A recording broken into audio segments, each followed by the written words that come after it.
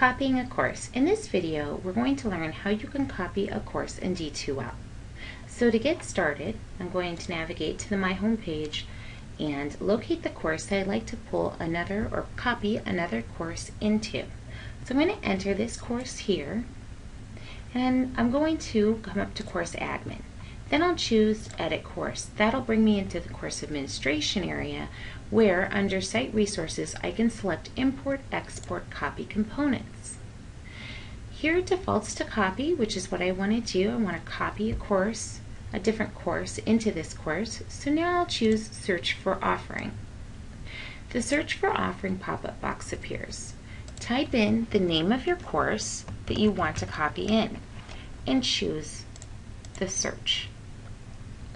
Here you'll see a listing of those courses. To make the selection of the course that you'd like to copy. Then choose Add Selected. Here you'll choose Copy All Components if you wish to copy the entire course in. Later we'll go over how to just copy and select components. So for now I'm going to choose Copy All. And as you see, it gives you a progress while your course is copying. You're going to want to wait until the process is complete. Never interrupt a course copy.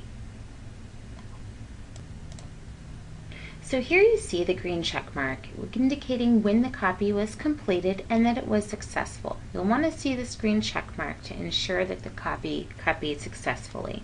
If you ever see a red check mark or an error mark, you should contact the NLU Help Desk for assistance. Now what you can do is you can choose to view the content that you've copied. What I'm going to choose is Copy Another Package because I want to show you how to copy specific components. So again, I'll choose Search for Offering, and in the pop-up I'm going to go ahead and do a search. I'll select the course that I want to copy something from and I'll choose Add Selected. Now I'll come down and choose Select Components. And here you can see that it's going to provide all the components that are in the course that I could possibly copy over. You can choose to select all, or you can copy several.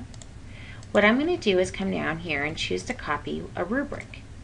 Instead of copying all the rubrics, I'll choose to select individual items because I just want to copy one. If I wanted to copy all of them, I would select Copy All. I'm going to choose Continue. And now a listing of all the possible rubrics I'd like to copy over will appear. I'm going to choose the rubric that I want to copy and choose Continue. Now I can choose Finish, and again it's going to give me a check mark if that rubric was copied over successfully. It was. So now if I want, I can go and I can view the content and view the items that I've copied over. And that's how you copy a full course or a component of a course.